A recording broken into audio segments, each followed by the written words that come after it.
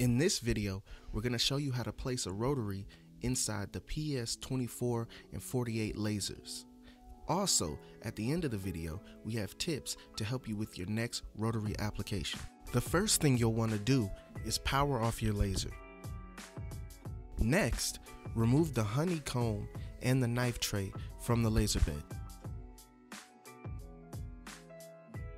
Place the rotary inside the laser bed and push it up against the wall to make sure that it's flush.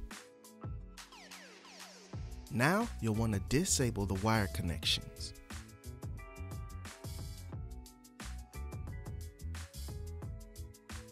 And lower the Z-table to give room for the application. Next, place the object inside the rotary.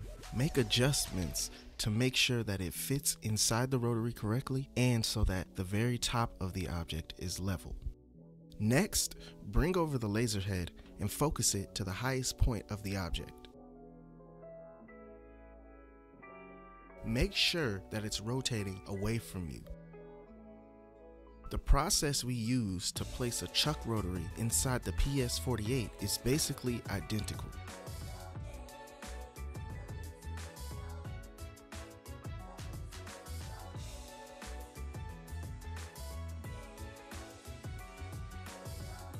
With the chuck rotary, you can either clamp an object from the outside or grip an object from the inside by making adjustments with the tool.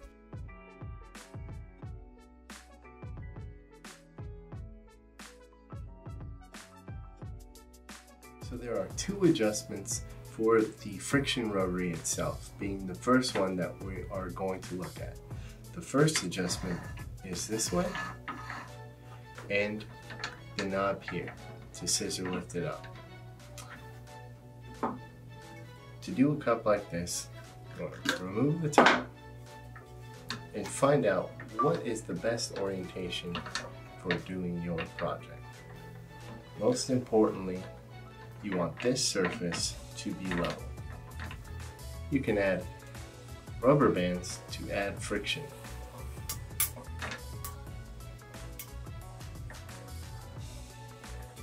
If that doesn't work, then you can always add a beanbag inside to create weight. When doing glass, you want to use the friction rotary because you cannot use it with the chuck rotary. Again, getting it level is key. Now we have the chuck rotary. There are two adjustments that can be made for your application. On the chuck rotary, you can slide this and you can adjust the actual chucks via this. You can go in or out, depending on your application. If you're doing glass objects, you definitely do not want to use the chuck as it clamps in or on the actual object. It's going to break. And there you have it.